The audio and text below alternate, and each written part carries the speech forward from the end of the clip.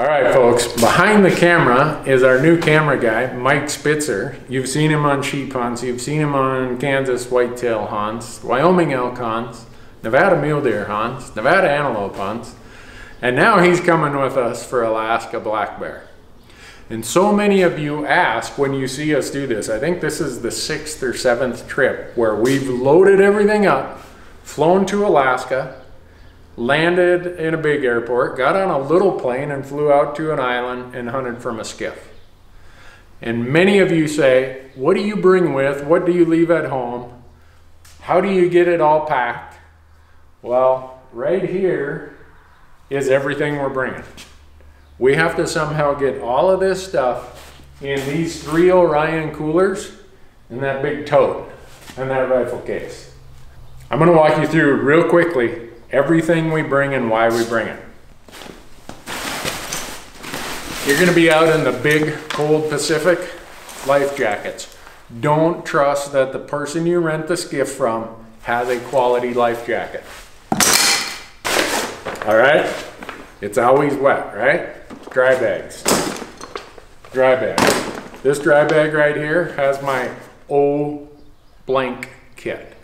In other words, this dry bag, every time we beach the boat, every time that we push the boat off to anchor it, in here is the necessary survival stuff. Marine band radio, Garmin inReach, a water filter, things that if something really went bad, we'd still make it. Now we're going to get into the food stuff. So what we've done, we've sorted Mike's meals. Marcus isn't here to pick out his meals, so he kind of gets the leftovers. Randy's meals, because of my liver condition, I'm on a low protein diet, so I'm eating stuff like, I don't even know what it is. Mike claims that he's going to make us some dessert while we're out there, so we have some of these items. My buddy Cody Rich, who does his podcast, he also owns this backcountry fuel box business. So he sent me 2 boxes of stuff that we're just going to bring with us. I don't know what all's in there, Cody, so if we get sick, it's your fault. Game bags. You know I use these caribou game bags. You're going to need bags for the meat, bag for the hide, bag for the skull. First aid kit. My kill kit, all my knives, all my Gerber utensils, everything is in there. Rubber gloves. Container with my licenses, a pen, and a few other necessities. Binos and a range finder for everybody. Loophole spotting scope. Can never have too many tarps, so we're bringing 2. Rope, enough rope. We could almost tow something from here. No one's ever had too much rope in Alaska. Lightweight tripods, puffer bottles, wind checkers, gun cleaning kit. We've had some instances. My buddy Joe jumps over the bow of the boat into 7 feet of water. And I had that kit there. I was able to clean that rifle up as good as I could, but salt water doesn't do a rifle any favors. Gerber fillet knife. Never forget these. Sunglasses. You're going to be out on the ocean. It's not going to be fun to sit out there all day squinting like, oh, I can't see anything. You're going to get a headache. Water container. Right, we're on the ocean. You're not drinking salt water. So all kinds of stuff here for filtering and holding water.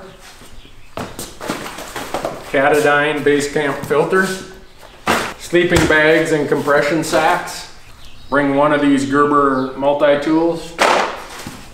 Mike's sleeping bag. Mystery Ranch. We have 2 Mystery Ranch packs. Both Metcalfs. Mike and I each have one. High-vis paracord. Here, this is the rifle compartment, right? 2 Howa Alpine Mountain rifles with a box of ammo for each. A target, so that when we get there we can check. Floating gun cases, all right? You're running around in a little skiff, spray of salt water coming up as you're driving across the pond there. I always keep it in here. You'll be glad you did, trust me on that. Oh, important necessity, mountain money, fully sealed. Don't want that to get wet. Wipe-a-dipes or baby wipes.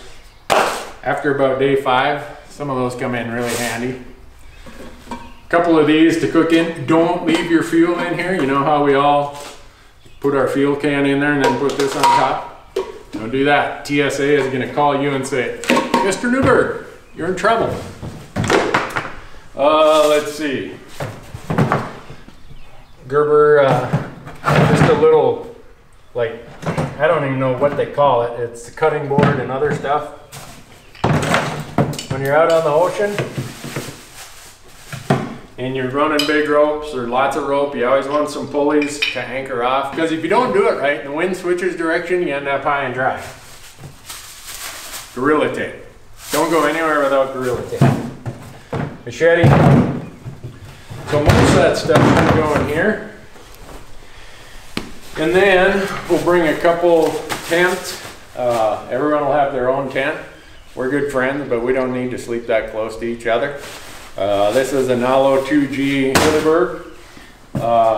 Wader boots. Alaska, you can no longer use felt-soled waders. So make sure your waders are not felt soles. I like to wear wading pants. These are Simms wading pants. I never want to push it right to the limit and get right up to my chest. So I don't use those. Here's Mike's. Extra filter for the base camp. And then this is probably the slickest thing I've been sent in the last year. I can't wait to try it out. Katadyn has this new, it's called the Be Free. It's just a water bladder and it's got the filter built inside. How cool is that, huh? So I'm taking one of these with, and then people ask, how much cooler space do you need? Well, we're gonna fill these coolers full of lightweight stuff when we go up there. And when we come home, we need cooler space because hopefully Mike and I both have tags. So hopefully we have 2 hides, 2 heads, and a bunch of meat. So you gotta have cooler space to get stuff home. What else? Water bladders. Don't fill these up and try to fly on TSA with them. They'll make you empty them anyhow. Enough lithium AA batteries. That's just a small portion of them. Mike's tent, his sleeping stuff. Oh, GPS. I have a GPS that has all the nautical charts on it. So when you're bobbing around in Alaska in the Pacific, you like to have that. Here, you look at all these locks. Everything needs to be locked per TSA. So you'll notice that every key has tape, and then one doesn't have tape. One has another color of tape. And then on these I say gold. I mean, the gold key opens that. So when you get to TSA, they'll tell you, oh, you're fine. And then they'll take it back there and then they'll call you out and say, hey, I need the keys to open your cooler or your gun case. So if you keep everything color coordinated or tape coordinated in this case, tomorrow morning, we're gonna be at Alaska Airlines with, I don't know, about, by the time you have our camera gear and our carry-on bags, about 8 or 10 pieces of checked luggage. You don't want to get in line behind us at Alaska Airlines. You get a lot of sour looks, like, what's the deal? Oh, and another thing, do not FedEx anything to Alaska unless it's going to Anchorage or Fairbanks. Because FedEx, what they do is they accumulate everything in Anchorage, and once you get enough stuff gathered, then they'll ship it out to the small communities. So we have, in the past, thinking we were going to save some time and money, FedExed all of our stuff to Petersburg. It showed up the day our hunt ended. Just bring it with you. Fly Alaska Airlines, they're accustomed to all kinds of cargo. Just bring it with you. You know it's gonna get there.